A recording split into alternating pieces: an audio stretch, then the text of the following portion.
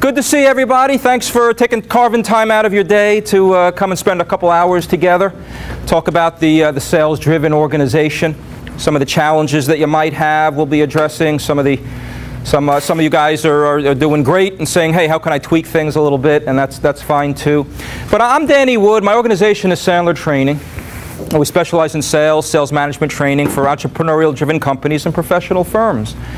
And typically, managing partners, owners of companies come to me when they're doing well, and they say, hey, Dan, if we could only have more new opportunities on a consistent basis, we could really take our business to the next level. And yet there are people who say, Dan, we got a lot of meetings, we're just not closing them. And quotes are ending up in hands of competitors, and we're not getting decisions, and sales cycles getting longer and longer, and we really want to do something about that. So we work with folks like that. And then there are people who say, hey, we got meetings, we're closing deals, but everything's price. Everything's commoditized. That's how their business is being seen by the prospects. And then yet there are people who say, hey, I need to find A-player salespeople. I've got a bunch of, you'll learn the definition of at-leasters, or my people are in a comfort zone, or I don't have the right people to get me to where I want to go, to the vision that I have for this company. So we'll address some of those issues. Shoot, I hate when this happens. I'm so embarrassed. Like a lizard snuck into my pocket this morning. Lenny loves to meet new people, loves to go to country clubs. Very high-end lizard. And Lenny was given to me by a friend of mine who was camping out west many years ago, and he found Lenny on his back, a stranger color green than he is now. And he just loved animals, and he said, I think I got to get him to the nearest veterinarian. So he takes Lenny to the nearest veterinarian, and the doctor looks at him, and he says, I think I see what his problem is. And he says, well, what's that, Doc? And he said, well, he's not shedding his skin. Now, can anybody think back to 8th grade biology? Why do lizards shed their skin? Anybody? To grow. To grow. Very good. Very good. To grow. Now, it's a rhetorical question, but if they're not shedding their skin, what are they doing? What happens to them? They die, right? They suffocate and they die. And the same thing happens with salespeople, with owners of companies, with sales organizations. Unless they're shedding their skin, doing new things, trying new things, risking, and moving ahead, they end up losing to the competition, and the same thing happens with them. So Lenny likes to come along and try to just help to emphasize that point. Would you mind holding on to Lenny, since you had the first answer? He's low maintenance and he's good. Oh, by the way, I'm going to raffle off a book at the end. So if you guys, you can take out a business card, just leave it by you, in front of you. And this book is 5 Minutes with Vito. Sandler Training. We wrote a book, 5 Minutes with Vito. Vito, I know, when I give this talk sometimes in other areas of the country, people say, sounds like a very interesting book. And when I do this here in North Jersey, people say, I didn't know what my cousin was doing. I didn't know he was an author. So I am going to raffle off 5 Minutes with Vito, which is very important top officer. And they're a different breed when speaking to some of these folks, and this will give you some tips and strategies and mindsets on how to go and approach some of those people. So I'll be raffling that off at the end. So, I have a set agenda today on the sales-driven organization. We're going to focus on how to be one. If you're not, what might you need to tweak if you already are. A lot of the folks, as I said, I deal with, they're growing year after year, very successful, want to get to the next level a little bit more easily and less painfully than they got to their current level. So, before I move into that, I would like to ask, what are some of the challenges that you might have? What is it that you're hoping I'll address as we go through a couple hours together here? What is it that you're hoping? Yeah. How to manage independent salespeople or agents. Okay. People who aren't employees. Okay, fair enough. People who are not employees. Okay. And is that what the majority of your folks are? The majority. Okay. Outside reps that have other lines that don't necessarily show your stuff if they don't have time, if there's limited time, or I don't want to assume that, but that's part of the issue usually. In most cases, we're the largest, most important line, okay, but balancing with others. And okay. talking about how to push, but not push too much. Right. Okay. Fair enough. Okay. So in a sense, what you might need to do, and we're going to talk a little bit about a sales process, but in a sense, what you need to do is have somewhat of a selling system in a way for your reps, right? So I've dealt with many distributors who have that type of situation, or manufacturers. It's interesting because, you know, when you have a selling system, if you have one, and most people say, I don't know what you mean by a selling system. You know, in fact, when I ask owners of companies if everybody were to write down on a piece of paper, what's your selling system, most people say, well, I don't know what you mean. We use Salesforce.com, right? We use ACT. We use, you know, SalesLogix. We use, and that's really not what we mean. CRM, got to have it, but what's your sales process? And often we find that we can use it internally as well in certain organizations. So that's a great question, and let's try and address that a little bit. What else? Yes, sir, Mr. Hahn. We're getting a lot of traction with meeting people and getting proposals in front of them. Mm-hmm. We seem to have sort of a verbal, yes, we want to do something, we want to make a change, we like what you're presenting, and then slowly loses traction as you're you're there, you see it, you can feel it, smell it, taste it, but they're not committing. And I just, we have a lot of that situation happening. Okay, all right. And usually what we say when we go over our selling system a little bit is it's not where you fell. See, if you have a system in place, you know what you did right, what you did wrong. It's repeatable, multipliable throughout your organization. But we always say it's not where you fell. So it's not that's not the problem, right? Is that, hey, we're not getting return calls now. It's you know, it's the slow no, sometimes we call it, right? But it's not where you fell, it's where you slipped. What could you have done prior to that that prevents that from happening? And my thought are that that's probably a few things there that we can talk about a little bit. So thank you for bringing that up, so I know that I can address some of these as we go along. So what else? Yeah, sure. I'd be interested in learning new and different ways of prospecting. Okay. All right.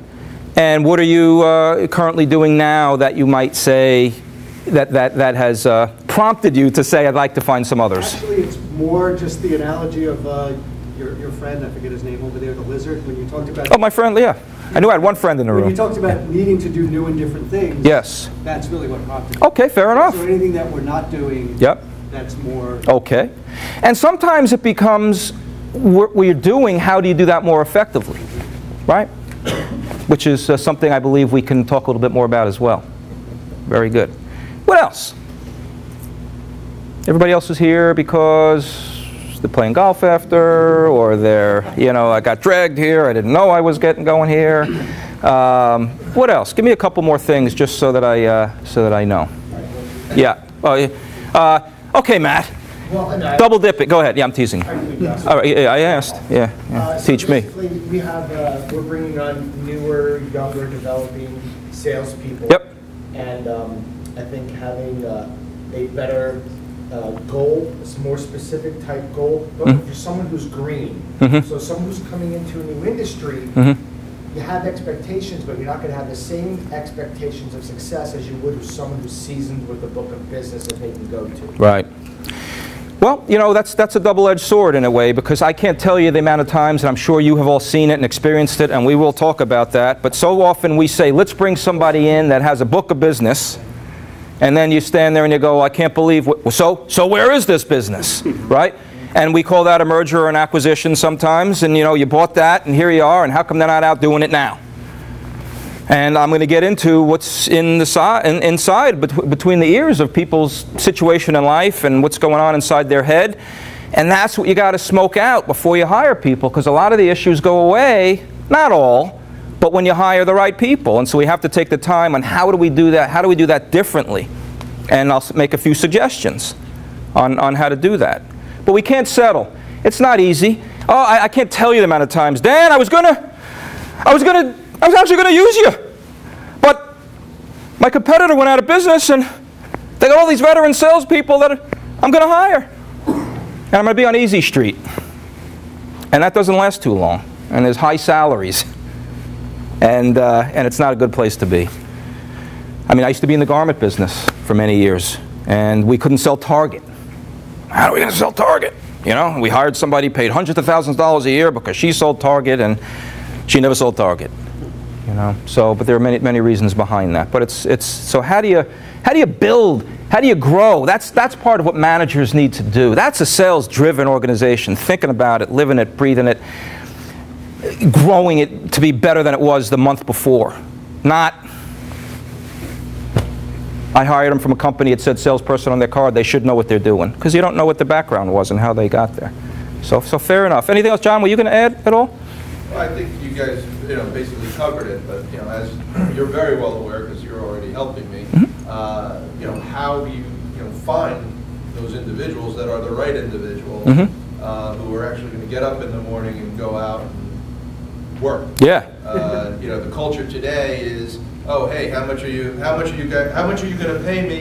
You know what? I think I'll try that. Yeah. Maybe that'll work for me. Exactly. Where instead of them coming in and saying, hey, let me show you what I can do for you, then we'll talk about money afterwards. You never hear that these days. Right. So, how do you find the right people to get up, hire, motivate them, get them up in the morning, go out, spend a full day, kick some butt, and bring some business back into the organization. Fair enough, and that's that's what I'm going through now. And that's like so often the owners always say, why can't I find people like me, right? I mean that's why can I find more? Yeah. How to motivate commodity salesmen into value added. Okay, maybe you could just expand on that for a moment, please. In our company, we have products that have a lot of value that cost more up front, but you save in the end. Yes. And we also have a ton of commodity. And a lot of people find that commodity as alcohol is dialing for dollars. They pick up the phone, what are you paying? That's not how we really like to sell. We like to go in front of the customer. Absolutely. Show them what we have, do cost analysis, and show them value added, why they're dealing with us, why they're using this product instead of a commodity product. Yep. And that's what we really, Al and I work hard on all the time, and particularly Al, trying to get the salespeople out of the lazier end of just selling the commodity. What's your price? Yeah. And it's a little harder to get in on the value added, but once you're in, it's a lot easier to stay in. You're in plastics. Yes. And, I'm sorry? And packaging. And packaging, yes. And do you have a veteran sales force? Yes. Okay. So, both veteran and non-veteran? Correct. Okay. Well, you say it with a smile on your face for a reason? We have some new people that started. Oh, okay. But we have a very and they're being successful? Some are, some aren't. Okay. All right, fair enough. Something behind that question. Family member? All right, just going somewhere. The family ones are the ones who are successful. Good. Well, that's good because sometimes it's the other way. What am I going to do? My partner's kid. Got on this one. Yeah. All right. So fair enough. So let's move on a little bit, and feel free to. It's interactive. If you have a question as we're going through this, please feel free to speak up. Not a problem. So I just want to start with again, focus on really the misalignment between where the owners of a company want to go and the sales organization. So certainly we have a vision. Certainly as the owner of a company you have a vision. And that vision might be, I hear different things from different people. Hey, I'm at a certain age and I got 10 years, 15 years, whatever. I want to maximize this thing and sell this thing. I've got others where, you know what, I got to grow this thing and be successful because I have a lot of family members in the business, and I've got kids that are going to be in the business, and and we have other visions. Just build it, to sell it, whatever it is that you'd like to do. My guess is that you have a vision, and followed by that vision, you probably have sat down with someone and put together a strategic plan. Hey, what's the plan? How are we going to go and actually execute this thing? How are we gonna do this? What are the X's and O's of all the areas of my company? Manufacturing and staffing and all these types of things. Where do you want to be 5, 10 years? You have a strategic plan. And then what happens is it falls apart a little bit because we've got this plan, but we really don't have one for the sales organization. And there are different components that we need to have in order for us to achieve our vision through our plan. And it seems to fall apart. And what I'm going to share with you with our time together here are some areas where it does seem to fall apart, and some suggestions on what you can do to make a difference, because when they are aligned together, you're going to really see your business thrive. So you might just want to, for a moment, grade yourself on where do you think your sales organization is as far as how aligned is it with your strategic plan. Here's my plan. Here's how we're operating. How aligned are you? Scale of 1 to 10. I'm not asking for your answer, but it's something that you might want to just consider. So let's talk about the 4 S's of sales, and we're going to address each one of these in depth a little bit. But first we have strategy. And so often when I see folks, they come to me, which is great because we got some great skill stuff that we'll talk about, but they say, you know, my people need training. Train them to pick up the phone, train them to close a deal, train them to ask tough questions, how to handle stalls and objections. Okay, well, we'll get to that, but what's your sales strategy?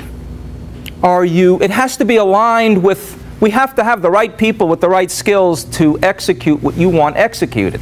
For example, do you want somebody who is going to just go and sell a lot of volume? Or do you want somebody who's going to sell on margin? We'll talk about that in depth a little bit. Do you want somebody who wants to grow current customers, or do you want somebody who's going to go hunt for new ones? What percentage mix do you want? It's different people with different skills. But what's the strategy? If we don't know where we're going and where we want to go and how we're going to get there, there's going to be a misalignment. We need to talk a little bit about our sales organization structure and process. In other words, how do you hold people accountable? What's your accountability system? What are you holding them accountable to? Are you meeting in the hallway and say, how's it going?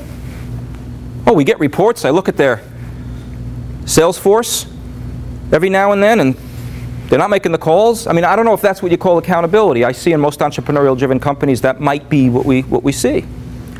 What's your pre-call strategy and post-call debriefing process? What's your hiring process? Or do we put an ad in it wouldn't be the paper. We do a LinkedIn now, right? We do a LinkedIn, right? Craigslist, and I know that you can have some success in that, but you got to do it all, right? So what's your processes? What do you have in place that you're holding people accountable, that sales management process? I mean, I think the fact of the matter is that most people became sales managers because they were the best salesperson, or they were in the industry the longest, or they became partners with somebody and said, you know what, I'll do finance and operations, you do sales. And so they never necessarily learned how to be a good manager.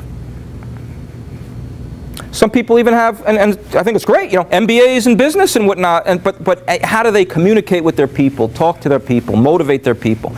And what they don't learn are the street-wise, relevant, real-world ways to communicate with people. And I'm going to share a little bit of that with you. How do you connect with your folks? We're good? Okay. Staff, do you have the right people to take you where you want to go?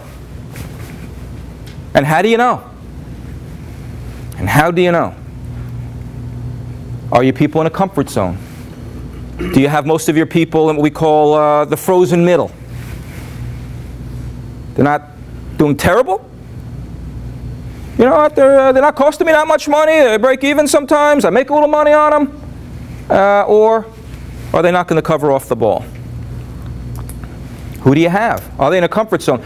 Do you have people, and do you know before you hire them, do they want to learn and grow? Do they want to learn and grow? What are you sending me to this for? What's the last book that anybody ever read in order to develop themselves? I mean, I was at a company once, we were doing a sales meeting, and by the way, sales meetings, do you have good motivational sales meetings that are well planned and with interactiveness, or do you just have meetings where everybody gets together and you talk about a new product and where are all the leads coming from, you know? That would solve our problem, those kinds of meetings. So I don't mean to make it so. I know that a lot of you do a lot of good things, but I'm just saying some of that is out there also. And then the skills. Do you have the people who can have relevant conversations with decision makers, who can have the skills to get through gatekeepers, who can bond and build rapport and create relationships, who can find out what the decision-making process of an organization is, who can ask, hey Matt, I appreciate you saying that you want to move forward with us, but can I ask you a question before I go? What, if anything, can go wrong where we would not be getting this business? Would you mind just sharing that with me? You know, I'm just saying people that can stand up, plant their feet, and ask tough questions to people. Because my biggest fear, we have this little rule, when something happens to you 3 or more times, we call it your biggest fear. Hey Matt, here's my biggest fear. Often when I'm sitting with the owner of a company and they say, hey, things look good, we want to move forward with you, I find that something falls through the cracks somewhere along the way. How do we see ourselves preventing that from happening? I mean, I'm just giving you a little something there, that somebody needs to plant their feet, have the millionaire attitude. How many of you guys, let me ask you a question. Would you know, so many salespeople have commission, what we call commission breath. I need the business. I'm going to make the quote. I'm not going to ask the tough question because it's a quote. And you know, if I throw enough stuff up against the wall, something's going to stick. Or would you act differently if you had, I don't know, I don't have my glasses on, but I have what, is that 1 million or 1,000? It's 1 million. 1, 2, leave it at 10 million. If you had 10 million in the bank and didn't need the business, would you act differently? Right? Would we say, hey, I'm not going to waste my time? Not in a cocky manner. Not in a cocky manner, but would you say, we're not going to waste our time, I'm going to ask tough questions and we're going to find out if this is a real fit here. So we always say act as if you got 10 million in the bank and you don't need the business. But salespeople who have commission breath are out there doing quotes and proposals and every opportunity is a good opportunity, and so that, again, that's what we mean by also back to sales process. Have you guys identified the top 5 or 10 questions that your salespeople need to ask on every sales call? And when they come back to the office or you talk to them on the phone, they have to have the answer to those 5. Start with 5 or 10 questions. You have that. What's that? Pulse points, that's what it is. Oh, pulse point? Okay. That they need to come back with, or there is no quote, or there is no proposal. So those are some of the things we'll talk about a little bit. But skills. So many people focus on skills. It's important. It is. If you have the right people and you're holding them accountable and everybody's clear on where you're going. So the greatest danger for most of us is not that our aim is too high and we miss it, but it's too low and we reach it. So I've got many companies that I work with, owners of companies. They'll come in and, you know, we talk about this and then they're successful. And sometimes they just bang their hand on the table and they go, you know what? Because I mentioned this term called at-leasters, which is mediocrity. They settle for mediocrity. Again, not killing it, not the worst in the industry, but they're somewhere in the middle. Because life is good. I mean, life is very good for many successful owners. And they say, you know, in fact, one guy came in, owner of it was a, I guess, $40 million distribution company, came in with his executive team, put a little PowerPoint together, and he said, I'm a member of AA. And they go, oh, gee whiz, we didn't know that. He said, yeah, at-leasters Anonymous. Tired of being an at-leaster. Tired of it. Tired of hearing excuses. Tired of covering up a lot of things. I'm tired of bringing in all the leads. I'm tired of, you know, whatever it is. So anyway, the frozen middle. A lot of times people are just stuck in the middle. One guy came back from a trade show. I said, how'd it go? He goes, it's pretty good. I go, why? He wasn't a client of mine, though, by the way. I said, why was it good? He goes, because business sucked for everybody. I said, well, you know, somebody's going to get the business. It might as well be you, right? Right? Is your head in the right place? I mean, do your salespeople have the attitude of, you know, I read a book, The Art of Possibility. I don't know if anybody ever read it. But part of your job is helping your salespeople to put their head in the right place every day. Because not everybody, even the best salespeople, are not self-starters every day. Putting their head in the right place. But there was a book called The Art of Possibility. I talked about these, I thought it was an interesting story. Two people went out to Africa. They sent two executives out to Africa. And one of them took out the iPhone and said, "This is ridiculous." They were in the shoe business. They were thinking about expanding a line of shoes. "This is ridiculous. Somebody sent me all the way out here, and nobody wears shoes." What do you think the other person was sending back? Great opportunity. Great opportunity. Nobody's wearing shoes, right? So sometimes we, our salespeople, for various reasons, set our targets very low. And we have to work on our people with them and to get inside their head and to determine why those targets are where they are. I think quotas, when you just give them to someone, "Hey, here's where we want to go as a company this year," you know, that's nice, but that's what you guys want to do. That's not going to necessarily help me. How many people here know the goals and dreams of your salespeople? How many people here know the personal goals of your salespeople and the dreams that they have? That's what's in it for them. You have your vision of what you want to achieve. Do you know what it is that they want to achieve? And that's tapping into, that's motivation. Not we're looking for a 10, 15% growth this year or whatever it is. We're going to remain even or whatever we're planning, whatever you're doing. What is it? Okay, so here's where I'll need a little help from you. The typical sales force is 17% effective on an average day to day. So what do you think some of those, and I don't have the exact 5. I've got a list, but I'd like to know, what do you guys think are the 5 contributing factors that might make a sales force 17% effective on a given day? What are they? Why are they only 17%? Yep. You're spending a lot of time trying to find prospect lists, right? Trying to find who to call. Okay. Okay. That'd be my guess. Yeah?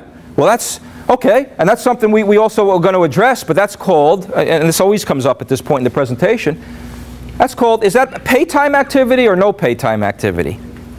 No pay time activity, right? The person who wants to earn the money is doing it on the weekend, or they're doing it early in the morning, and they're having their list ready to roll by the time they come in.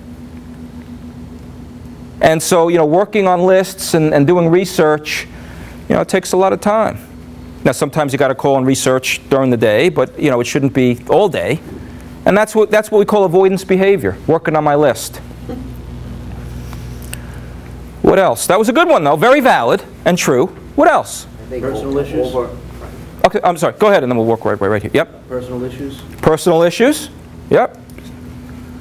Texting. I have an inside company I work with, inside Salesforce. The guy, one girl has to check her phone now, you know, in another department, because she'll just be sitting there all day long. You know, I mean, it's crazy, and she does good when she's on the phone. But that's part of it. It's a problem. Well, Personal I think issues. with our company, the primary factor is administrative responsibilities that the salespeople have. Yep. And I like the vision of a pure selling day. Yes. You have, you know, everything is set up for the salesman. All they have to do is stand up in front of a customer and practice their art. Yes. And unfortunately, there's so many administrative burdens put on salespeople today. And if they don't have them, they find them, like sitting at their desk and counting their invoices and their commission statements, because God, we can't trust the company to keep my commissions. Right. That's what they end up doing. It goes on and on and on. And Right. they're just excuses for failure. They are. And they set themselves up for failure. Correct. And I would say that 17% is actually high. You know, Okay. I like to think that my salespeople can be successful 30 to 40%, providing they have the right business plan to start the year off, they have the right time and territory management plan, they have their target accounts or prospects well planned in advance, they have their pre-call analysis where they've qualified those customers, and then they can just initiate, implement the plan. And we try to peel away the burden of administrative responsibilities.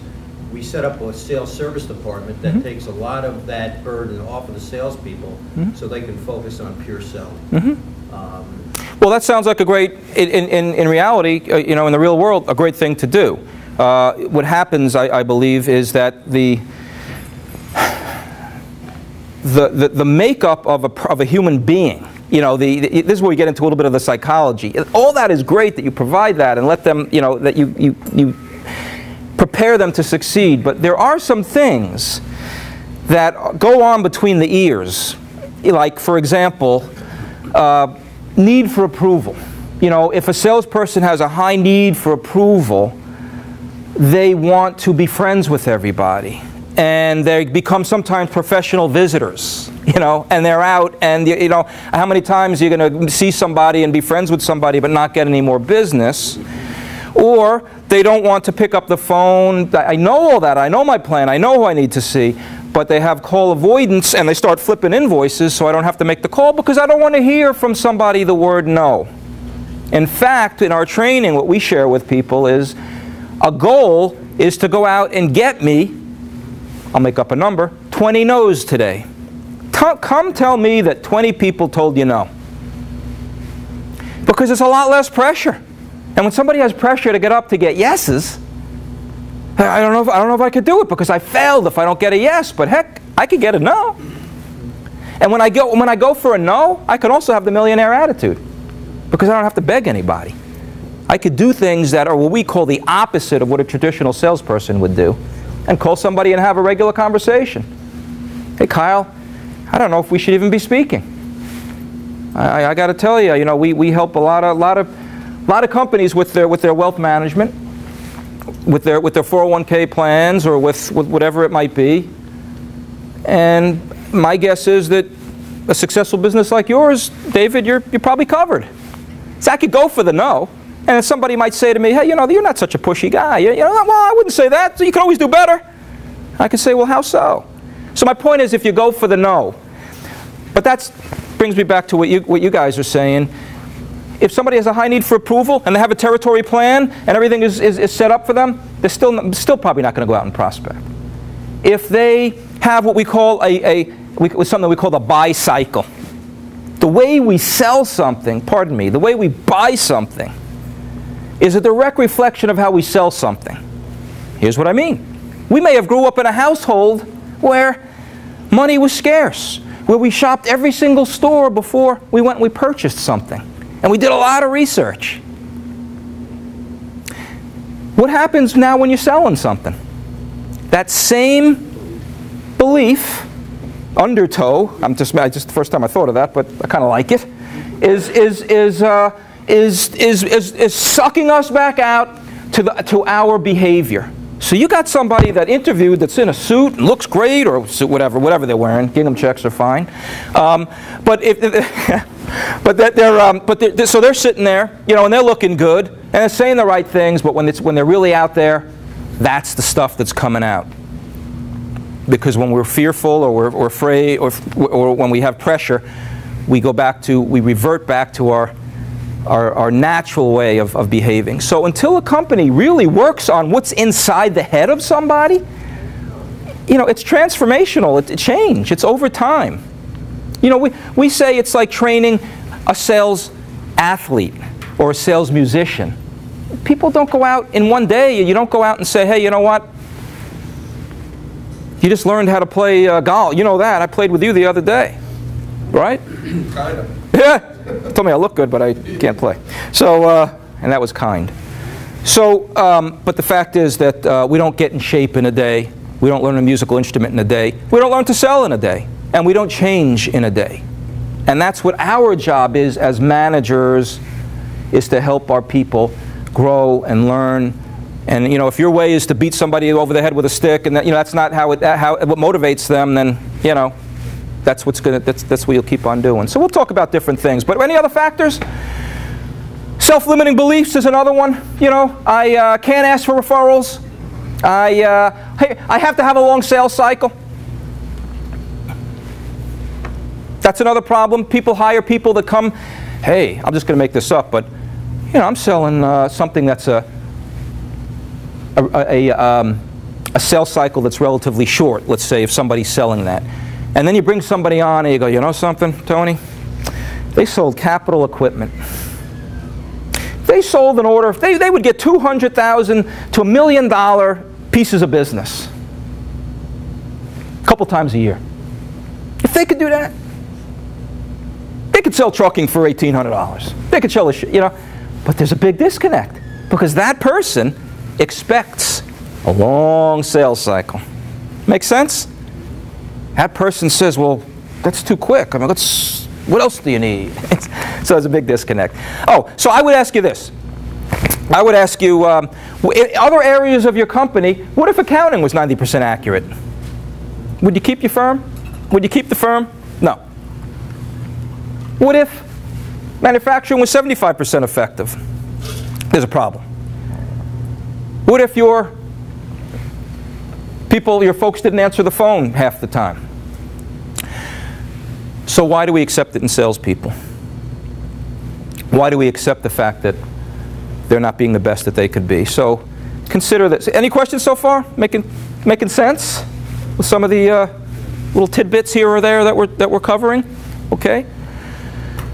So strategy, revenues, margin. Which one are you going for? Do your salespeople know? Do your salespeople know which one you're going for? Because sometimes people just want to get the business. We'll buy the business. So I go to an organization. They bring me in, and I sit with about 8 salespeople and the owner. Construction-related business. And they said, we're going to bring in Dan, and he's going to help us. He said, they introduced me. I said, guys, what I want to help you do is to help get the right business. This is what happened. This is what they did. God bless you. Veterans and new people. Hey, Dan, anybody who writes a check is the right business. Bah! And they all laughed. And I just stood there. And the owner said, you know why he's here? He said, because your orders are at 19%. We're going to go out of business with your orders. You know, your orders, we don't make money on your orders. All the change orders and the fact that you don't stand up to people, and I come in on the weekends and you're waiting for your commission checks for a couple months. Why? Because you guys aren't strong enough.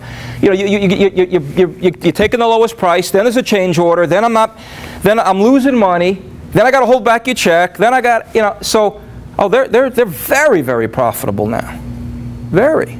And they changed their business around. But these folks didn't even understand that. So they were going for revenue. They were going for vanity instead of sanity. So what about market share? Do you have the right people to help you grow market share? Or do you have the right people that are going to help you to grow within your customer base? Different skill set.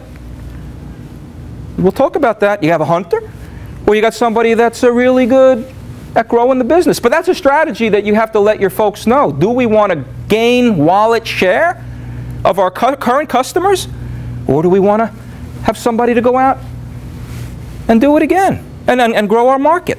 And when you're hiring somebody and you're looking at resumes and you see all that wishy-washy stuff that says grew territory, well, how much and how?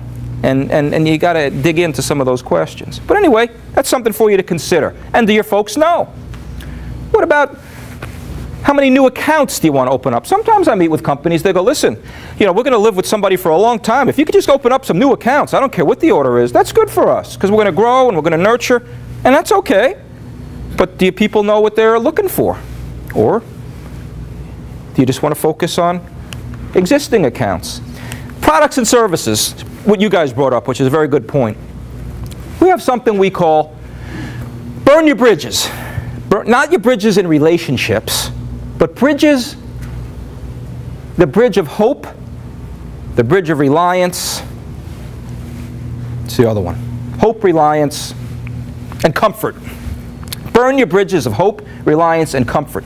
Because it's comfortable to sell the same product. I know I'm going to get my check. I know I'm not going to get fired. I know I'm going to make the minimum. I know at least I'm going to sell that.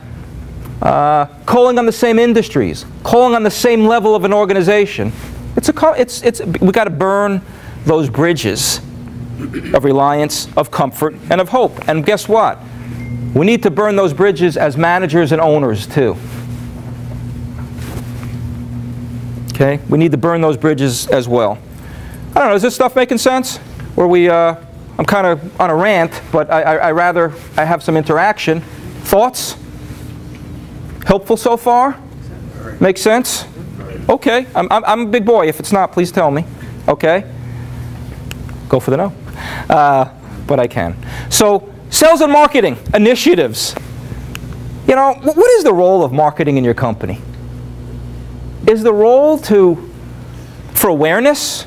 Is the role to expand? Is the role to defend, protect your current market share? What is the role of marketing? And does that help? Is that aligned with your sales force and with the skill level and the people that you have? Do you need hunters, or is marketing supposed to be providing leads? I mean, sometimes there's a big disconnect. And then it comes down also to channel partners, alliances, partnerships, reps. I think there's a head trash or a belief that people say I can't hold my independent reps accountable. I can't. They're independent. They don't care. They're on their own. Or they don't work for me. But I believe setting up accountability and what are the requirements and expectations. And what are negative consequences if it doesn't happen? I think those are all fair. And I don't think a lot of people do that. And we're going to talk about accountability and such coming up. But this is probably one of the easiest places you can go and grow your business by developing better relationship, by holding them accountable, setting expectations. What are the in real estate? What are the three words in real estate? The three most important words in real estate. Right. And what do you think it is in accountability? Accountability, right? Specificity, specificity, specificity. What is it that specifically are the requirements? And I saw an interesting, I was reading an Inc. magazine once, and I like this quote. I shared it, we have a sales management program, and I shared it with my folks. And it said, not holding somebody as accountable is an act of selfishness on the manager's part. Why do you think it might say that? Not holding somebody accountable is an act of selfishness on the manager's part, or the leader's part. It allows poor performance from the salesperson. Exactly. And because I can't get over, need for approval, salespeople have it, so do managers. Now, I know some folks don't have it. Some people probably are on the opposite. But I didn't call anybody out, did I? I'm teasing. We do need to be to hold people accountable, and to set the specifics on what we need to do. And I think that's important. Yep. How do you do that and keep the guy motivated? Okay. Well, let's get into motivation in a little bit. Yeah, on how to do it. But you must be bringing it up for a reason. So you're holding someone accountable, and they're just not important to me, or what?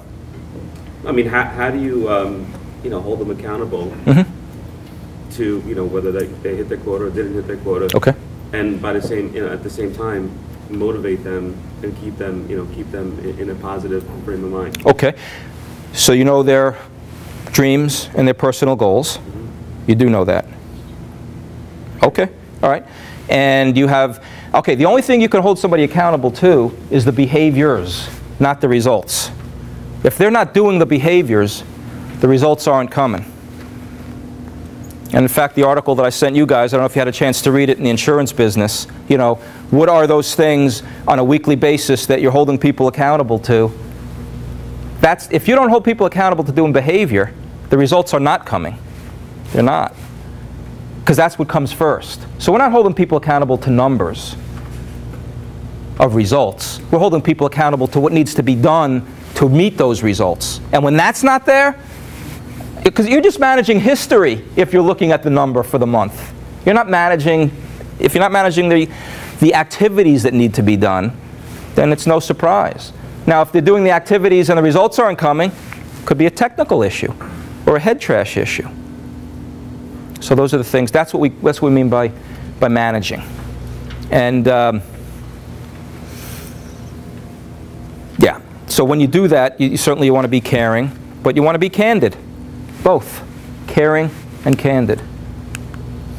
Anyway, let's talk a little bit about strategy. Do you have hunters? Do you need hunters? Yes. Yes, we have hunters and farmers. Okay. And hunters are people who are going to go out and find it, but they also might not know how to close it, or if they close it, they might not know how to keep it. So, different skill set. Hunters, farmers. Here's one, account managers. We do evaluations of sales forces. We give some assessments and things like that of folks. And I went in to see the owner of a company once, and he said, you know, this is a bunch of hogwash. And I said, well, why do you say that? He said, because you just took this report, and you told me that my best salesperson is my worst salesperson. And I said, well, why do you think he's your best salesperson? He said, well, look for yourself. Take a look at this Excel spreadsheet over here. I said, yeah. He said, it's the biggest number there is. I said, okay. Well, let me ask you a question. When you were by yourself growing these accounts, did you get so busy that you had to give this account to this salesperson? He goes, absolutely. And he grew it. I said, well, he's a great account manager. He's got a great skill set for an account manager. He couldn't find one and open one, but he can keep one and grow one. But that doesn't mean he's your best salesperson. It means he's your best account manager. So, you know, there's different, I mean, I'm sure you've all seen it, but most people, when they, you know, hey, you know, you ever see this one? You take a technical person, and, you know, and you go along on all the sales calls with people, you know the business, and then they say, you know what, let's put sales engineer on your card. And then they end up getting a big order, growing the business with support of the company, and then they go to another company and they interview. And they say, this is the business that I got. And I go, oh my gosh, come on board. And then all of a sudden, they can't, that they don't have the skill set to do it. So take a look before you're hiring value sellers. Do they have that skill set? Can they plant their feet? I tell you what, if you have a high need for approval, you're probably not going to be a value seller, because the first thing you're going to hear is, what's your price, right? Are they a closer? Some people close deals, but then they can't keep them. And that's a problem. And that was in that article also about insurance. The biggest fear is that I get somebody, they close business, but we got so many other lines that we can sell them, and they're not good at keeping the relationship going. So they close something. But next year at renewal time, they won't be ours, because that person is good at going and closing. Territories. It's not so common sense. So to address that, yeah, so please. do you find that you need different people for the different components, or are those skill sets that can be grown so you can have somebody who does all of it? I mean, obviously it depends, I guess, different for each business, but you know, based on your experiences, how do you like to break it down when you're working with sales organizations? Well, I think there are some people. I believe you know, depending on their makeup, if they have the most important thing is the desire, the commitment, taking responsibility, and a positive outlook. Four most crucial elements for success. And if you can go and find people with that, you can grow them, I believe. But I think there are some people who may never pick up the phone, and I think you're doing them a favor by not, you know, having them have the anxiety of being out and hunting and all the energy that you have, because that's just not who they are.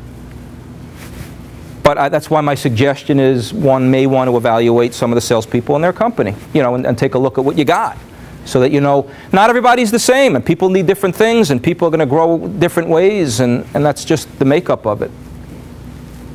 So, technology, products, right? Some of us here are into technology business, CRMs, these types of things. Different types of accounts. I mean, you guys, I heard a nice story the other day, quite frankly, from the guy, because you have one of the guys in the program, but Matt, he's a good guy, comes in early, wants to learn, speaks up, you know, he's not a hostage. You know, you don't want somebody who's a hostage. That's what happens. You want somebody who comes in who's really into it. And he said, I said, you have a success in our class yesterday? Just you happen to be here, so I'll share it with you. So he said, yeah, I have one. I said, well, what's that? I mean, he's only in the program for a couple of weeks. But he said, I learned a little bit the other day that I could not get along with a certain type of customer. And I said, you know what, let me hand it to a lady who sits next to me. who is going to bond with this other person? And he said, I considered it a success because my ego was on the line. And I said to myself, you know what, I'm not going to fight this. I'm not going to win this, but I'm not going to let it get to me either. For the benefit of the company, because the week prior we learned a little bit about self-esteem and everything, and he said it was taking a hit on my self-esteem. I couldn't get along with this person, no matter what I did. And he said I didn't get emotionally involved. I handed it to somebody else for the betterment of the company, and they're running wild with it. So it's just like, that's the kind of person that can learn and grow and you know, get somewhere. Target criteria. I got to tell you, if you ask, even you salespeople, try it. Ask your salespeople, identify who's your ideal client. Who's your ideal client? See if they can tell you. Do they know who that is so they can go and get referrals from other people? Can they describe it? Who's your ideal client? Not anybody who needs energy efficiency. Anybody who needs HR services. Anybody who needs financial planning. That ain't it. Right? Mine are closely held businesses. Owner either owns the building or has a significant amount of office space, drives a nice car, and has a spot right in front. You know, I mean, can you describe that? What is yours, right?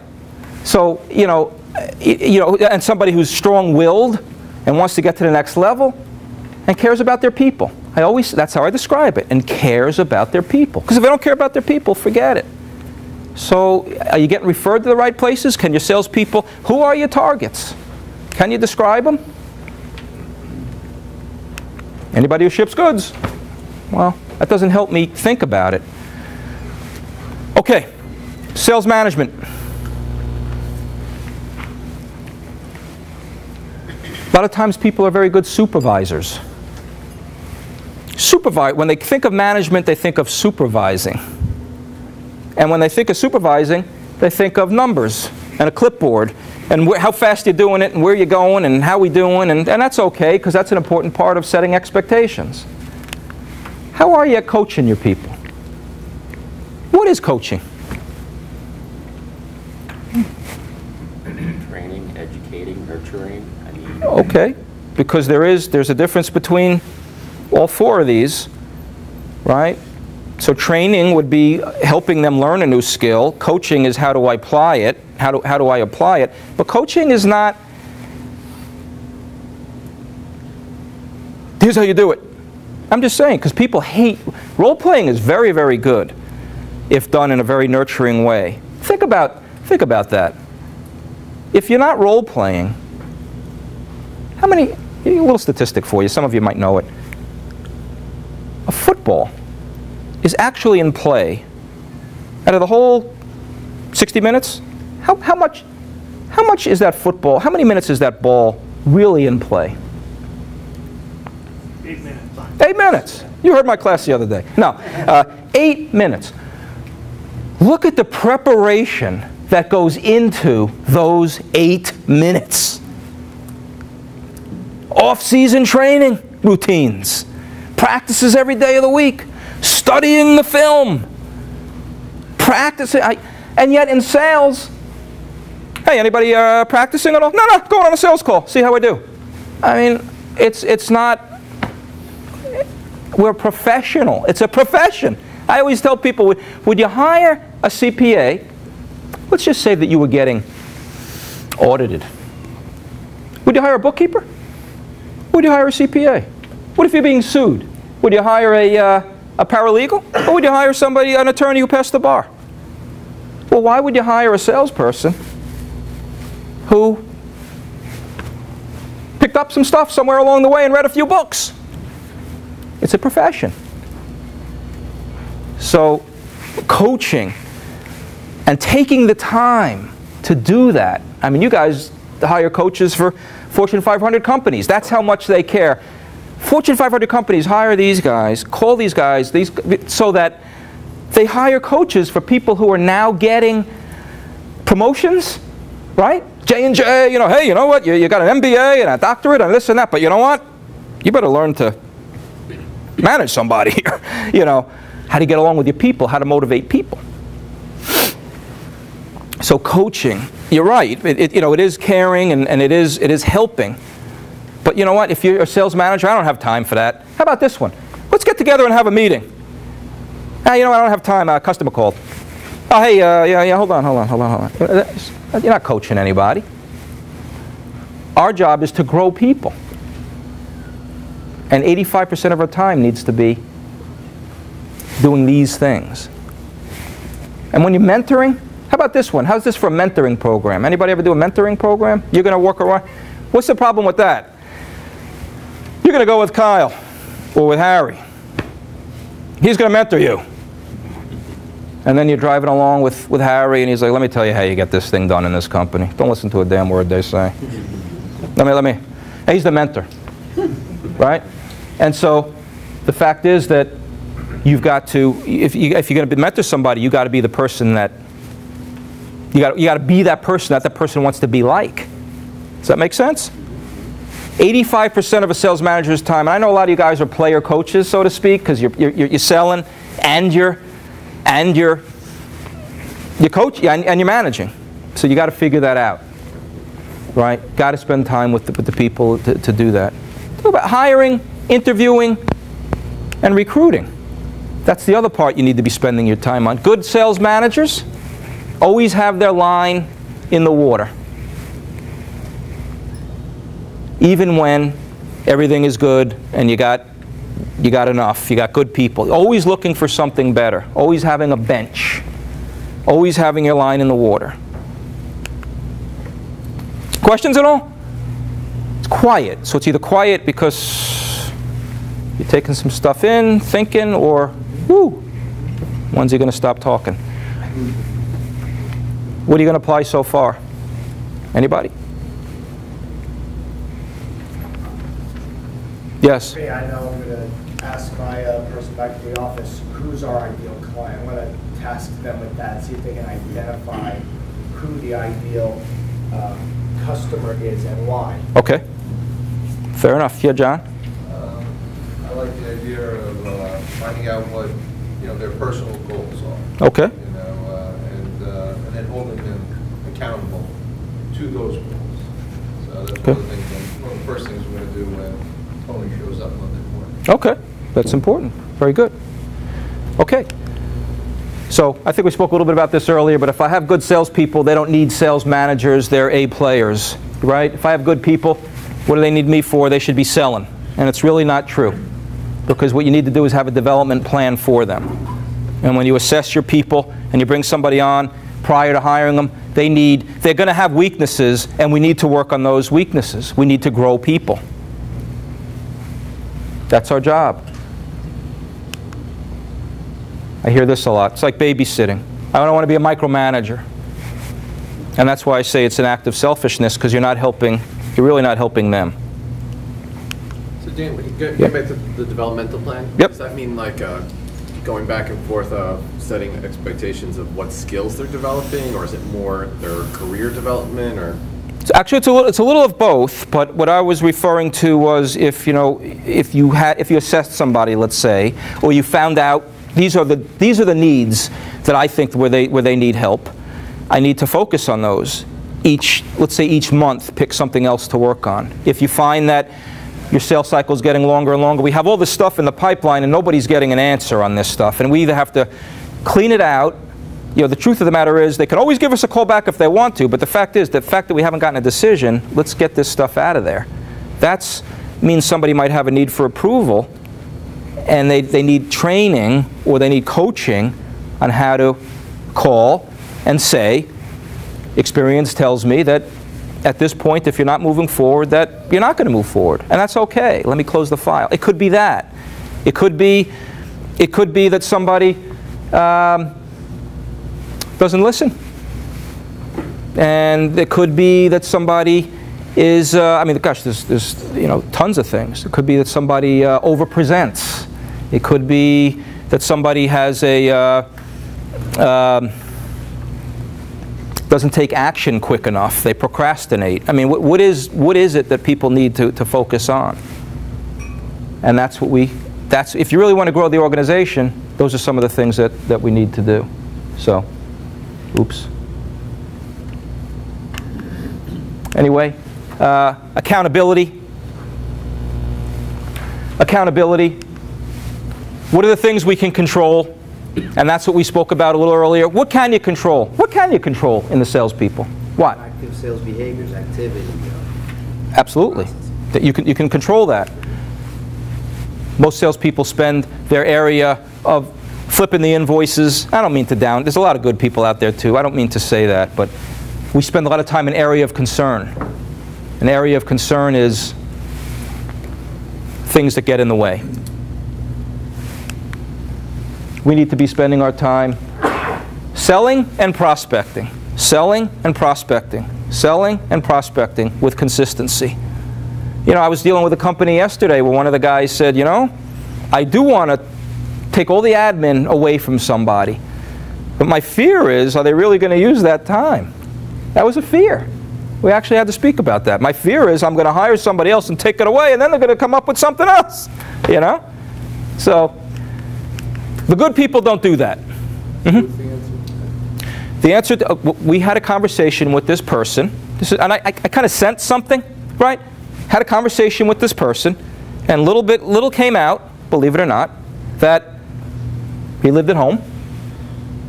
He had sold his house, he lives at home. So what's the incentive? There's nothing wrong. People have situations in life. But there's no mortgage. He mentioned that he, somewhere along the line, had a financial advisor that helped him with something, and he got some Google stock or something. Nothing's going to change. Because there's really not. Now, what did we find out? He likes team stuff. What motivates him is not money. Obviously, you can hear that now. He is not motivated by money. But he is motivated by team. And he wants his team to win. And so now we're talking about putting teams together of this inside sales force. You guys do teams. And that really motivated. These guys got onto that. So that's what motivated him. So there's different things for different people, right? Different people need strokes. Some people, that boys don't mean anything. Some people were stroke deprived. I met with an owner of a company that had a lot of turnover, and I said, hey, Mike, you know, he goes, they left again. I said, well, I heard you ripped this guy. You know, you got to give him some positive strokes. He says, I'm no good at that. I said, well, you got to put that in your cookbook, because salespeople have a cookbook, which we're going to look at in a minute. Sales managers need a cookbook too. And yet, on the other hand, you have managers that are running around that they're so nice. That's not good either.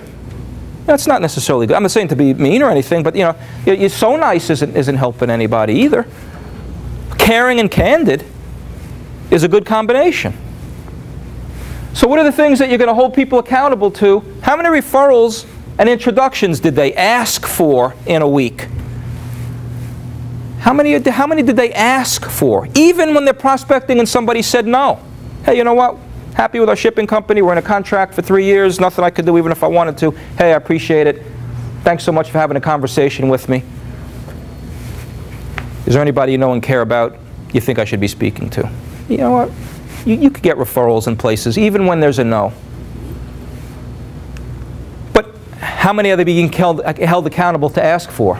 Right, Kyle? I mean, I look at you, and because I know we do that in your firm, you know. By the way, let's go back to a belief system.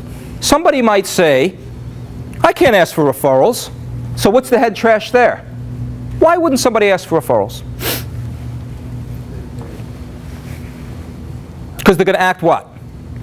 Needy. They're going to act needy. They're going to say, hey, you know what? I've had this client for 30 years. I'm going to go ask him for a referral now. They're going to think something's wrong. But what if you changed your mindset? And your mindset said, you know, the more people I meet, the more people I can help.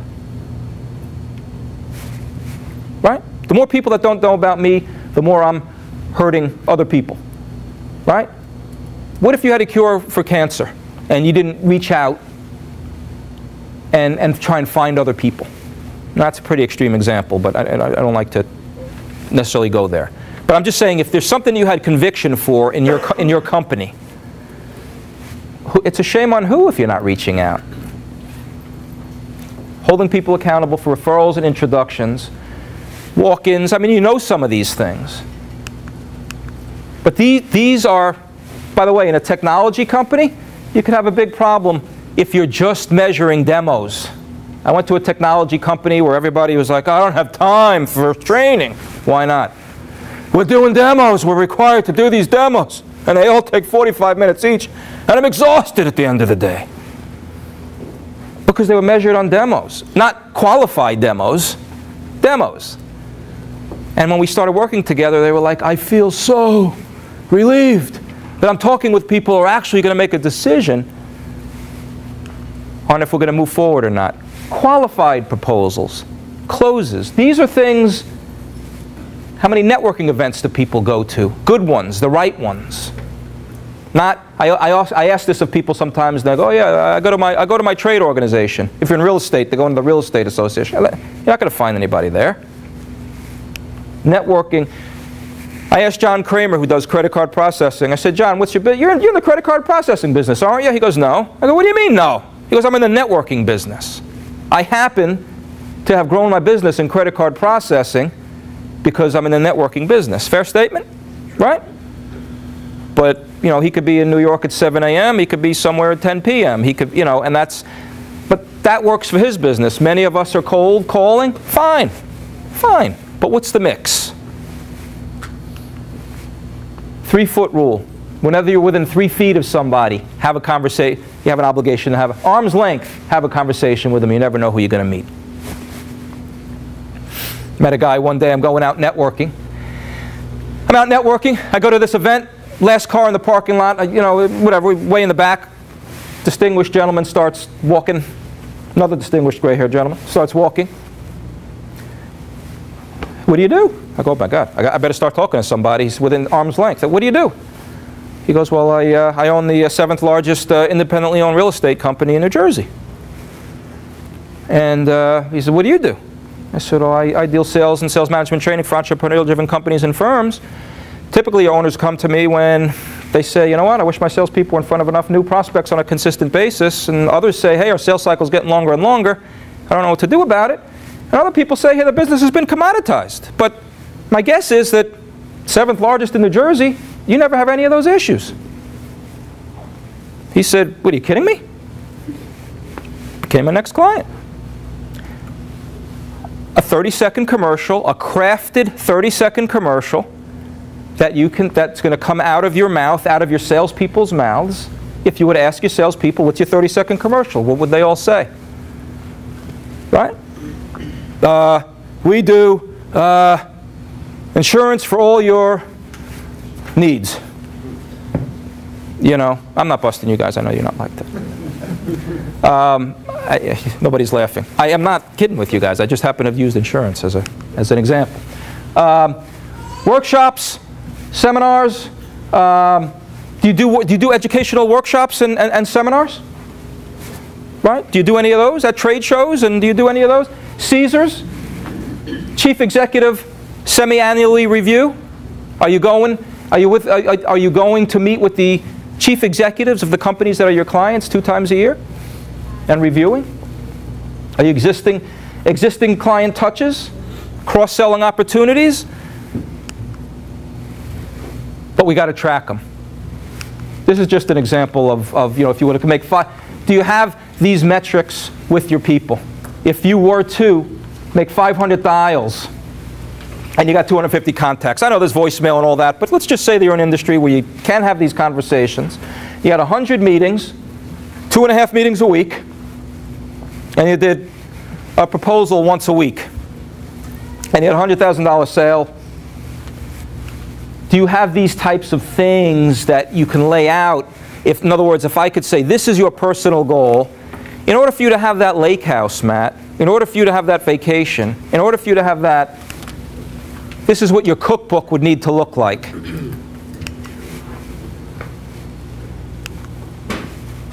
And that's what you're trying to look at. Most people don't know how to identify an ideal candidate. Too much emphasis on the gut. And this is the best that I can get. I would just say this. I'm going to move on a little bit. It's an important part. But if you're trying to hire an A player, you've got to know exactly not a self-starter, motivated person who wants to earn money. I mean, I really got to know, where has this person grown a territory? Has this person have phone experience? Has this person, I mean, you really got to take some time and figure out the right person. How many of you guys do a hiring tool? Before you meet with somebody, you're assessing them with an online tool. Abby, in HR, right? Abby's in HR. So what that does is it helps you provide an objective view before you meet somebody. Because typically what we do is we find out, I love this person, and I'm hoping this thing really looks good. And even if it doesn't, it's wrong. And I'm going to hire this person. And so I'm suggesting that there are some very good hiring tools. We use one, you may use one, it's fine. But that's what you're going to use your plan. That's what you're going to find out all the warts somebody has before you hire them. And that's very, very important. And you can sniff things out on the phone. By the way, your resume, really got to sift through that resume and look for the junk. Yeah? Which screening tool do you recommend? It's going to sound self-serving, but I have one. It's called Divine, and that's what we use. Divine. Yeah. But that's you know, that's what I do. If you want, if it's of interest to you, I'm happy to speak to you about it. But check out the phone interview. Here's the phone interview. Most people do a blue sky the job phone interview. Hey, how are you? We're a great company. You know, one of the largest in the region. We're a great company to work for. We're going to give you leads. We're going to give you, they blue sky the job. I do this with companies. I work as an outsourced sales manager in many companies. And so here's my interview. Here's what it'll sound like. You know, hey Joe, hey, thanks for giving us a call today. Hey, listen, we got 60 resumes here. It's a very popular position. We've got a lot of people to speak to. We're going to take about 5 to 10 minutes and ask each other some questions and see if it makes sense to continue speaking. Is that okay with you? Now, is somebody ready? Yeah, I guess so. Right? Now, it could be, yeah, sure, go ahead, fire away. So you got to ask questions as if you were the prospect, not as if you're somebody who's hiring, not as if you're in the employer, because you want to see what they're like in the line of fire, right? But most people are, hey, listen, you know, send me a resume, let's take a look, you know. So it's you're really, you know, what makes you think? What research have you done? You know, I did one with somebody the other day. I think they were looking up the company online. It was awful. What can you tell me about the company? You are a, that's awful. You can sniff, well, that was done, right? Anyway, there are different ways to do it. Ask somebody, what's the most you ever made? Why would that be important? Hey, what's the most you ever made? What does that say? Their success. Find out what their potential is. Their potential? Find out, are they on their business? You guys as owners and managers know what you shipped, what's in stock, what's your profit, right? You know that. How about somebody, shouldn't they know their business? I think it was back in 2007, I think it was 7, before everything happened. Yeah, it was, yeah. Yeah, I think, so they're not on top of their game. They don't care about money. And you know, other people are motivated by different things, but the fact of the matter is the best salespeople really are motivated for money. And I'm not saying you shouldn't have any that aren't. You got to find out what does motivate them. But so that phone screening is very important. And what you're going to do is you're going to rate them on their warmth, are they articulate? Here's one for you. Great, we'll give you a call. If somebody says, okay, look forward to hearing from you. I mean, they do this all the time, And these are people with resumes that got sales and grew a territory. And they didn't try and close us. All right, we'll give you a call. We'll let you know. Okay, great, hope to hear from you. But is that what you're going to do when I have you sitting here and I'm paying you a salary? Yeah. Sorry. Do you find that some of the phone interviews now are using maybe like Skype or video type stuff where you actually can see the person's body language and You know what? We haven't done many of those. It just didn't seem like a need. You know, I'll tell you why. Because I really, the companies that I've worked with, they're not doing it with their customers, so I just want to see what it's going to sound like on the phone, right? But if it was the other way, yeah, that would make sense. Onboarding. I mean, what do you do? You know, are you onboarding these people the right way, or you're just saying, hey, you know, here's a cubicle, take a phone, you know, you'll learn. Going back one sec. Sure. So like we're interviewing for some salespeople now, right? Yep. I'm like everybody else. I say we were hiring for attitude, and Yes. and of course the finalists always are in the industry, right? Yes. But one of the things, you get like literally 200 resumes. Yes.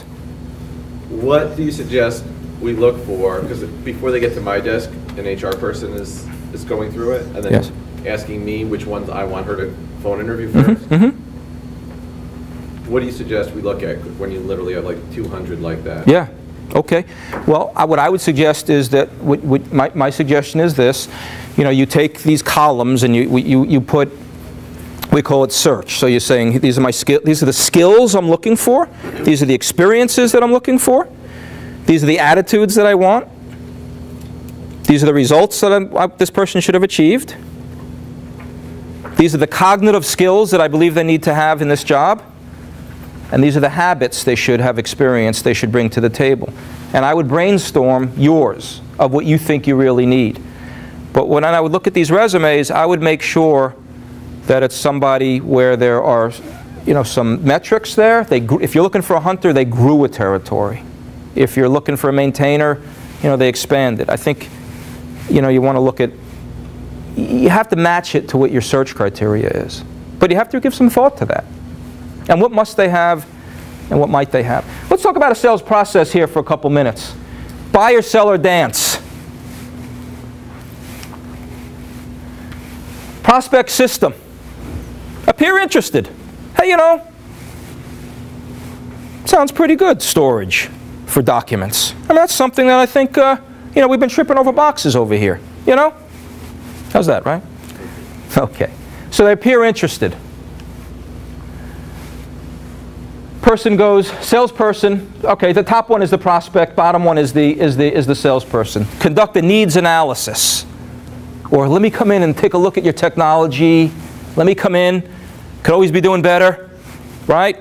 Looking for better document. You do storage, you do document solutions.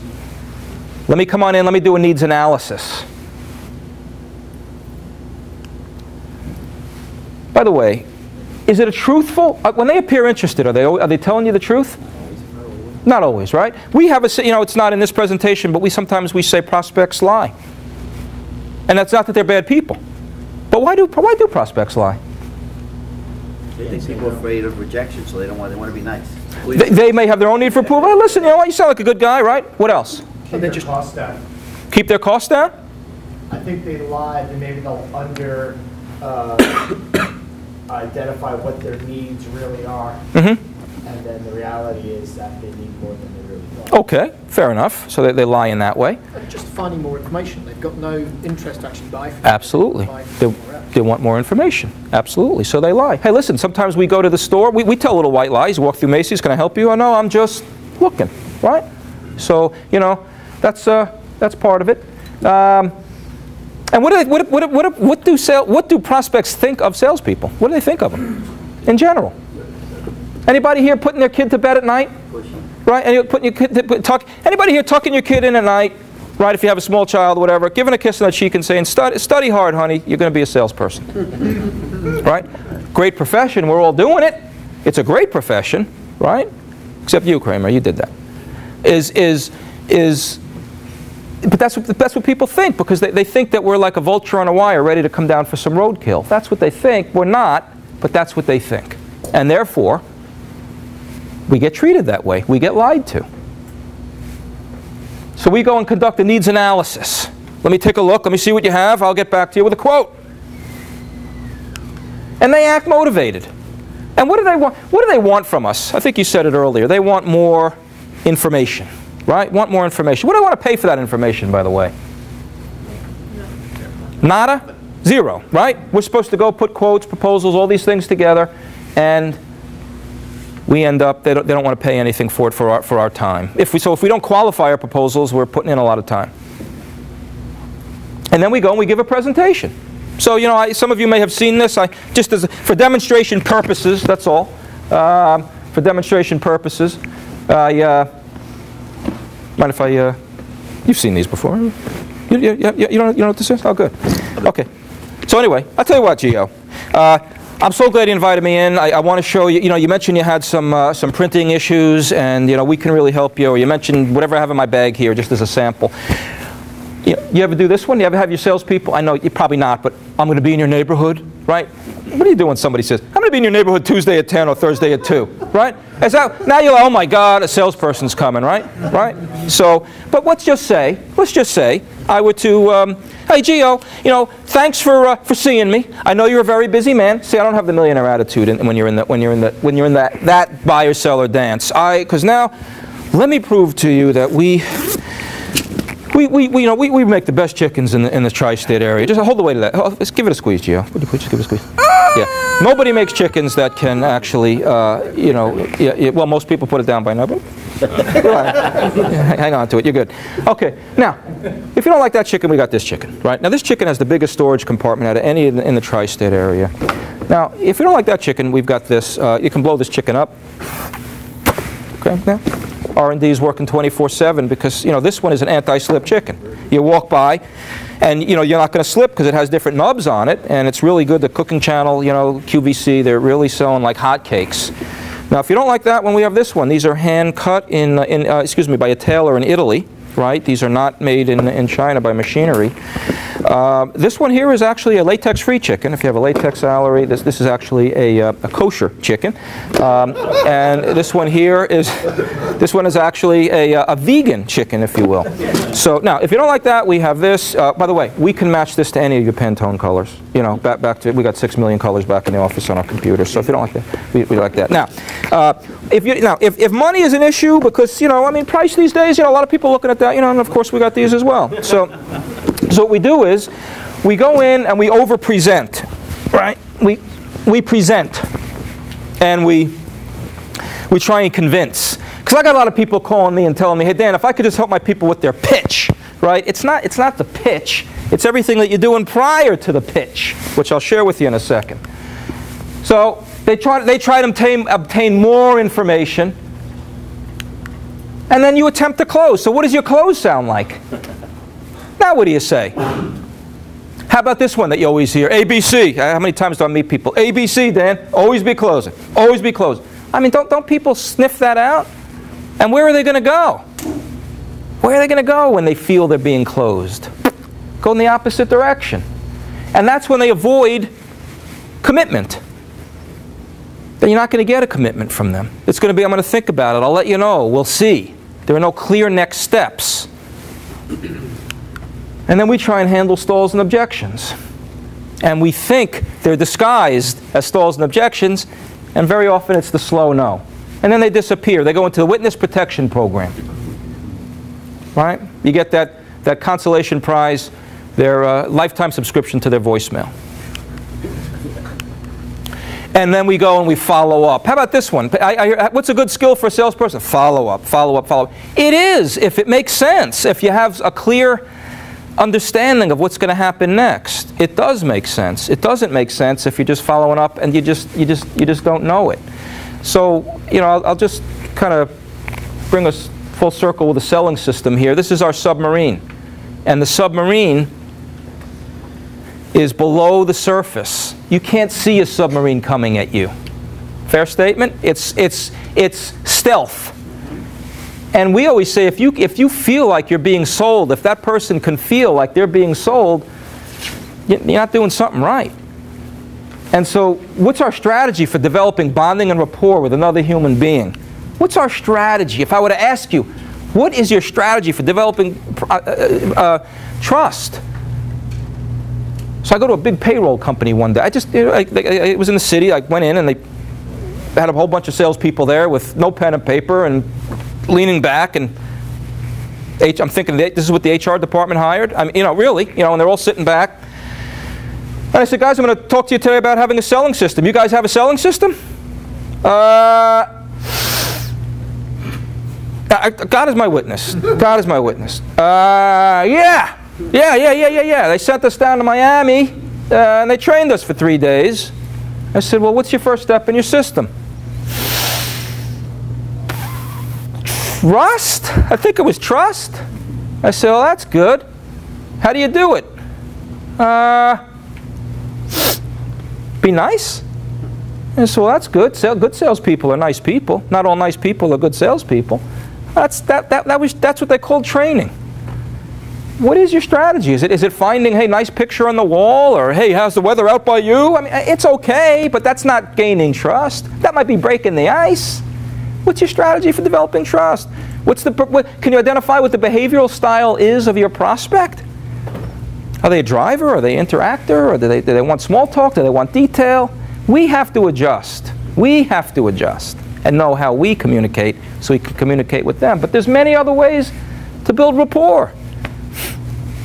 We call it an upfront contract.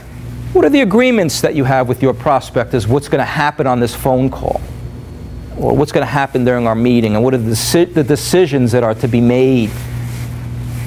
All right, Steve? Hey, Steve, the objective of our call today is to determine if perhaps I can help you with your insurance for your business. I know, you had mentioned to me on the phone that a lot of things have changed and that you don't hear from your agent except for when it's renewal time.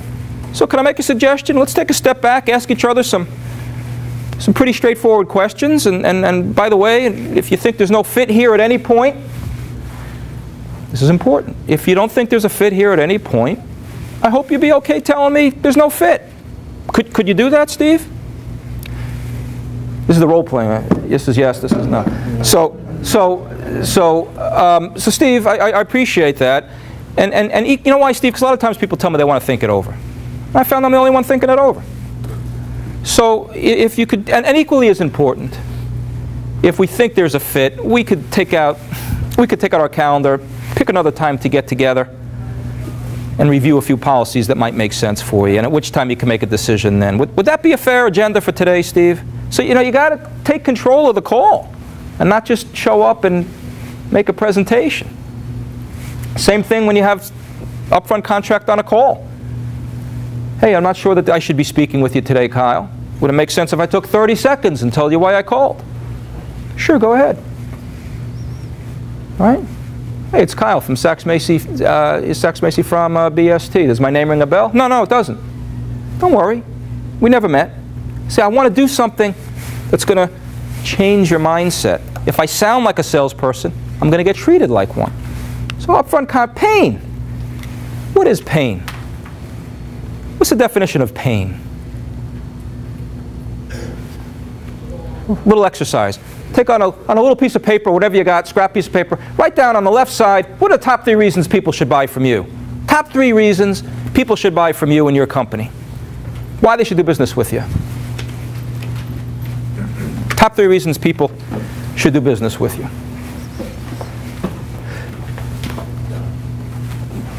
Got it? Got it. All right. Now, hope it never happens. God forbid. But let's just pretend your company goes out of business or you've been fired, and you now work for your biggest competitor. Top 3 reasons people should buy from you. Oh, same? Done already? Also, Matt? Yeah, the same. So what are your 3, Matt? Knowledge, track record, and ease of interaction. Okay, fair enough. Is it safe to say, Matt, that your competition is not out there saying, listen, I just want to let you know, we'd love to do business with you, but we're not easy to work with. We do not have a track record. And what was your 3rd one? They're not knowledgeable. And we just got in the business yesterday. We don't know our head from a hole in the wall. And nobody's saying that. Fair statement? Right? Fair statement? So we're out saying the same thing to everybody. So unless we're going to be good, I promise you, if you can get good at listening and understanding pain, pain is personal, compelling, emotional reasons why somebody needs to make a change. That's what it is. But we, as salespeople, we end up being the pain, not getting the pain. And so we need to learn personal, because nobody's changing anything unless there's a compelling, personal, emotional reason to change. And I have to know that before we do a quote or a proposal, or send swatches, or all these other things. And then, let me ask you a question. How committed are you to taking care of that pain, Matt? I mean, the fact that you are importing garments and the salespeople don't know what's in the warehouse, and production doesn't know when this is going to land, and it's probably impossible to get your arms around how much that might be costing your organization? Is that a fair statement, Matt? Fair statement. So what if, you don't have to give me a pie in the sky, but let's pretend, what would that number be? I won't hold you to it. I don't know. So you come up with a number, $1 million, right? Matt, I don't know, but how committed are you to making an investment in a piece of software that could come in, you know, how committed are you to fixing this $1 million problem, right? You got to quantify the pain. Most people aren't doing that. They're not asking what's the commitment. How committed are you to change? They're not talking about how much this might cost. How much are you willing and able to invest? And how about this one, the decision-making process? What's your process for making a decision on moving forward with to fix $1 million problem, Matt? I mean, so what's your process? You know, one young guy started my program, came into the class, it was before Good Friday, after Good Friday, he goes, boy, I was going to have such a good weekend. I said, what happened? Oh, I went home at 2 o'clock, they said, the business was mine. I said, okay, well, why do you think it was yours? And he said, because, she said, all she had to do was run it by a few other people. But how often do we actually get lulled into a false sense of security instead of saying, can I ask you a question? When you say you got to run it by a few other people, who are these other people? And my guess is that they already have vendors that they're already happy with. What are they going to say when you come and you say you've got somebody new you've never worked with before? I mean, you got to spend time on these things. The fulfillment step is a presentation. So what we do, this is qualify, present, and close. Qualify, close, and this is traditional selling. We qualify, we present, and we try and close. What we do is we qualify, we're closing. Our close is not a, how would you want to move forward?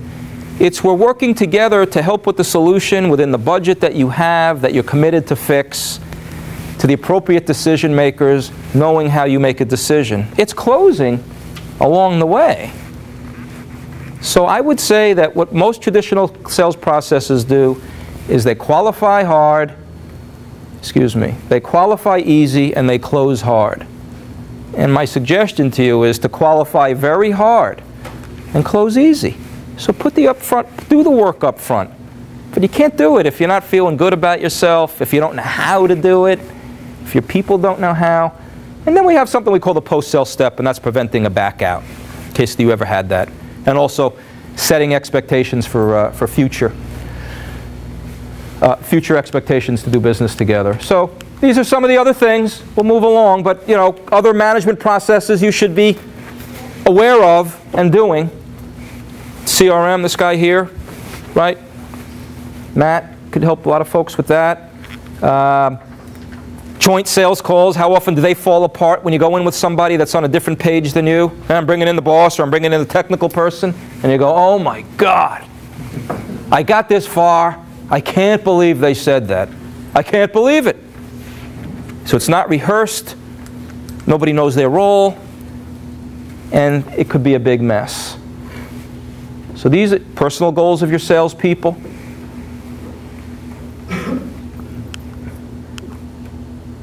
Continuous performance, evaluation, improvement. I mean, it's about continual growth.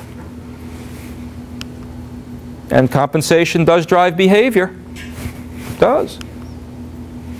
Certainly training can help. Just want to share this with you. You know, if you were to do an assessment, you know, this is the type of assessment we use, but there's different 4 flavors of salespeople. And sometimes you can go get an assessment and you can say, oh, you know, this person says that they can, you know, they're good or they're bad or whatever. But just keep in mind that, you know, this is the kind of salesperson you guys were talking about, unique value. You have to have the ability and the skills, the mindset to sell something unique. It's a different skill set, and it's fine to sell something that's a commodity. I mean, there's a lot of overlap, but it's a shorter sales cycle. It's about building a relationship quickly and controlling and closing. And if you're in commodity business, you want to find somebody that fits that profile. If you want an account manager, it's fine. Different skill set. Consultative sales,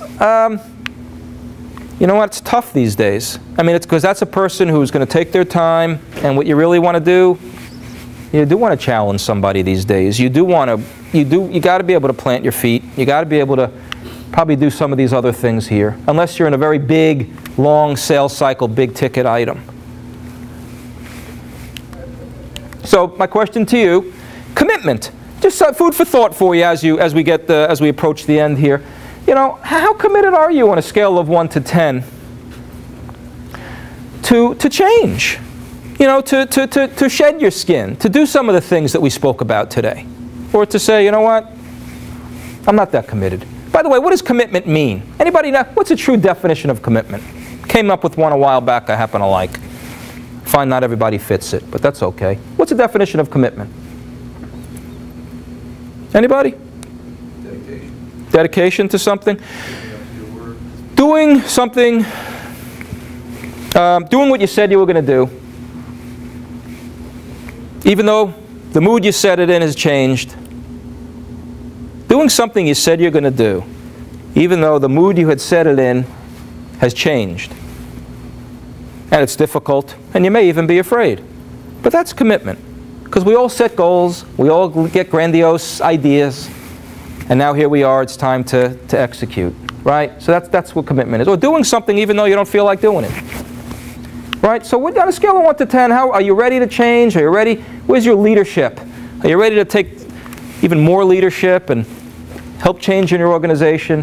Do you have realistic expectations? You know, where's your organization now? Are they in denial? Your salespeople in denial? Resistance? This is how people change. Deny it, resist it, explore it. Make a commitment to something. Work your way there. Come up with a systematic action plan, some clearly defined objectives. Communicate more in your company. I believe that you might find you need to do that. Progress, monitoring, and feedback. Write down, just as a result of our session today, what are 3 things that are required by you in order to become a sales-driven organization or more of a sales-driven organization? Write down 3 things. And then what priority are they?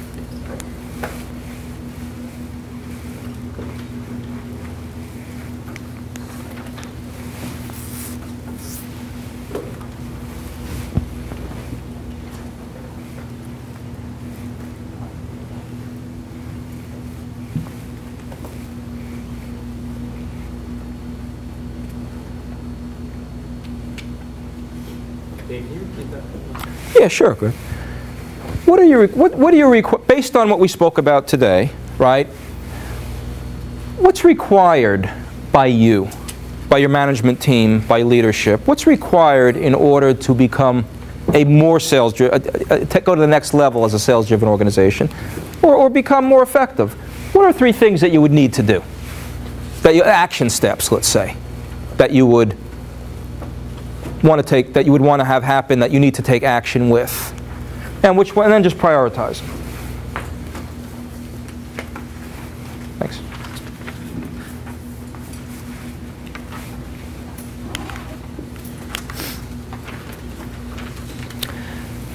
Thank you, Greg. And let's just hear a couple. For we all learn from each other, so I find. Mm-hmm. Get the vision, have a vision, know where you want to go. So people want to buy into something, want to know where you're going. Good one. What else?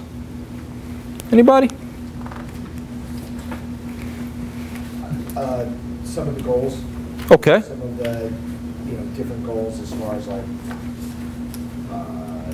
having your days planned, number of calls. Okay. Something that. All right. Then you got to hold people accountable to them too. You know, set the time out. Coaching, it's a big thing. How often are you coaching your people? Do you have a set of questions that you're coaching them with? What are you doing to grow them? Anybody else? Adapt, change. Change? Okay. Adapt to that. Good. Fair enough. Yeah. Yeah, I put goals. I put process, and then I also put review of the process. So they sort of continually feed each other. Okay. How to formalized process, and then have a period of time where you review the process and its success, whether it needs to change as well. Okay, works. Anybody else?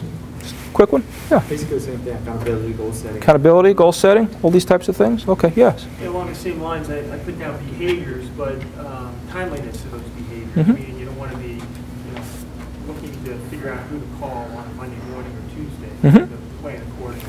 Yeah, if you're trying to figure that out, it's probably not the best time to do it. It's going to cut into your time. Very true. So, yeah, if you got, that piece of paper that you had when you first came in, could you just take that out? Because I just want you to circle something, and I want to hand it in to me or to Zach in the back, who, nice young man who's working with me today. Hey, stop it.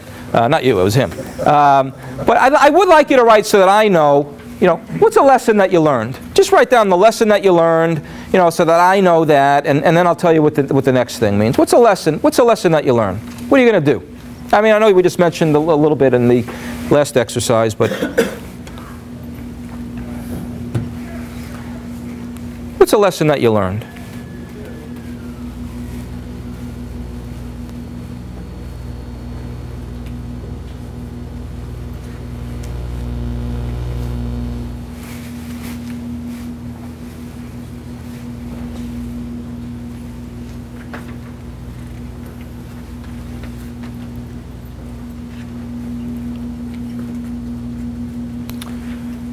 And then the last thing is, just so that I know, you have a yes, a TIO, and a no.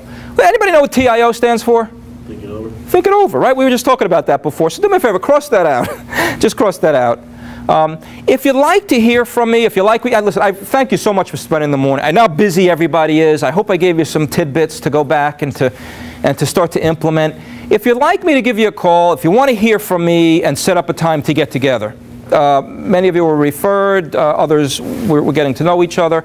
If you'd like me to give you a call and you'd like to get together and sit down face to face and see if I can help your organization the way that I've helped others, I'm happy to carve out time out of my calendar and come and meet with you if you'd like me to. So please circle a yes if that's what you'd like.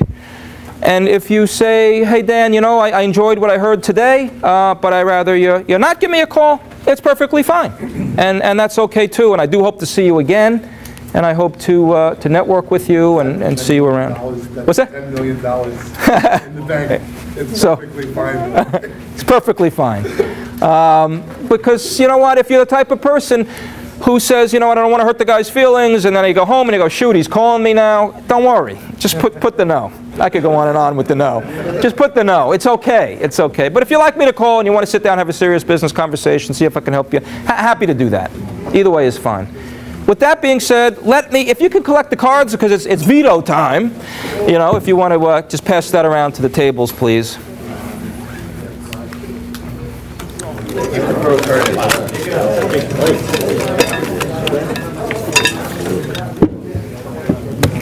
And what do we got? Oh, it's going to be a WHM. And it's going to be Scott Litchfield wins a book.